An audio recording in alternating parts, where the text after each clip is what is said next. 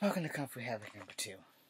At the event of making this video, I've had some community guideline strikes on YouTube. So if you're seeing this and I haven't had a video in a while, now I'm about to tell you why.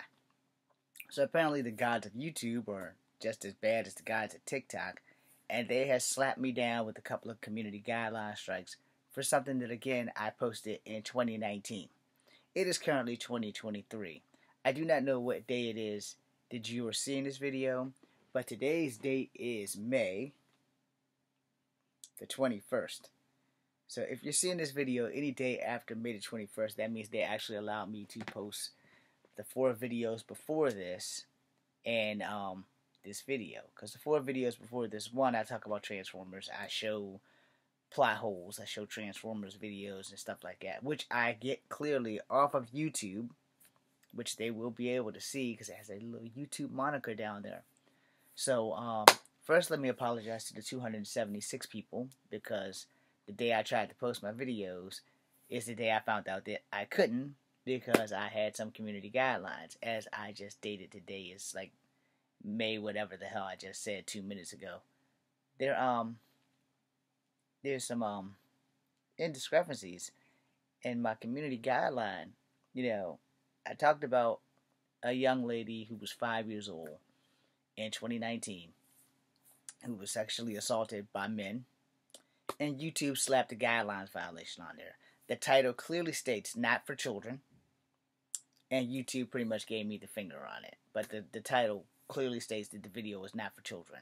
But somehow or another, the guys at YouTube decided, hey, fuck Echo, we're not going to let this video go. We're just going to slap him with a violation, so nothing current can be dropped. But this should happen in 2019. No. It seems like making awareness videos for YouTube is a very bad idea. I don't want anybody, child, woman, boy, girl, adult, whatever, to be sexually assaulted, and that's what that video was about. But they hit me with a community guideline.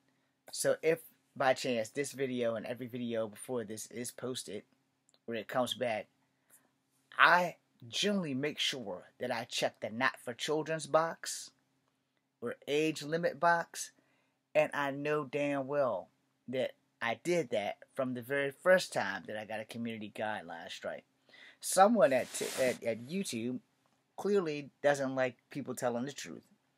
Clearly don't do their research. I learned this stuff in class. I have 2 degrees in this dresser here, which I have made videos about. Police science and criminal justice. So now you guys are like checking on my freedom of speech.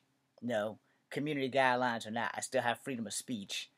And you have decided at YouTube that I don't have the right to make sure that people are aware of these children being SA'd by these adults and being paraded around. And then you wait 2020, 2021, 2022, 2023. You wait 4 freaking years to give me a slap in the face for that? 2019. Check the date. I literally just checked it when I did this shit. It's just 2019. And so I can't post videos for some shit from 2022, 2021, 2020, 2019. 4 freaking years ago. So if you're watching this and you're on YouTube, either they let me post again or they completely ban me, which wouldn't be impossible. But this is how this works, man. You get on here and you tell some truth, and these people in charge of social media give you the finger. But, hey, it is what it is. So to the 276 of you who are here, first I thank you. And if I am not allowed to come back after this video is posted, it's been a blast. Find me on TikTok, find me on Instagram. I would say find me on Facebook, but I don't really use Facebook since I use Instagram mostly. But that being said, thank you guys. It's been an honor to have 276 people give me the time of day without giving me judgment, without giving me problems, and accepting me for who I am. Every bit native, every bit black, every bit white. I thank you for everything. Be seeing you.